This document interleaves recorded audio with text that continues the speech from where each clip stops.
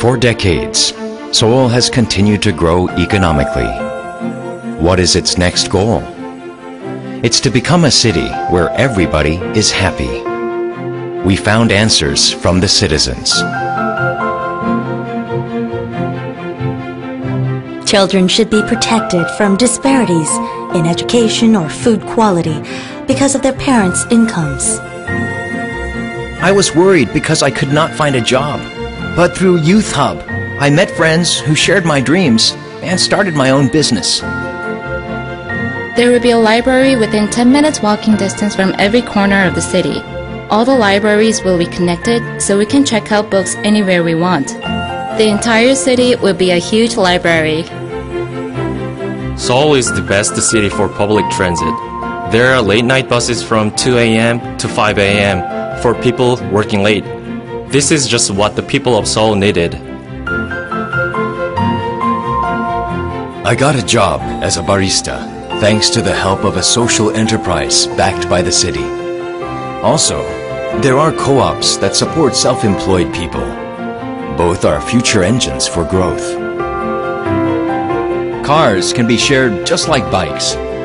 This idea is good for the environment. Smart ideas like this make Seoul smart.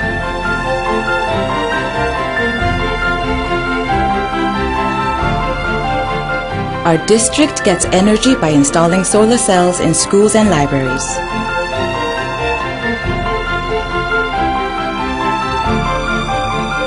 We can voice our opinions on everything at the open mic of the citizens.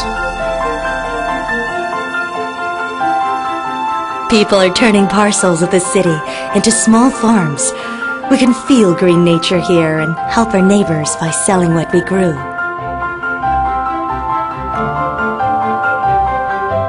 Seoul citizens can communicate with Seoul City through social networking services. We can also forward inconveniences like pavement defects through a smartphone application. This is what you call SNS administration and communication.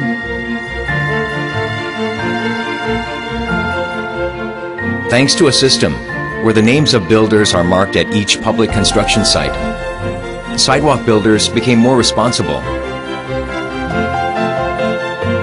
In the past, it was so scary to walk through the alleys. But now with the crime prevention designs, it has become so much safer, and we have built a community that cares more about each other.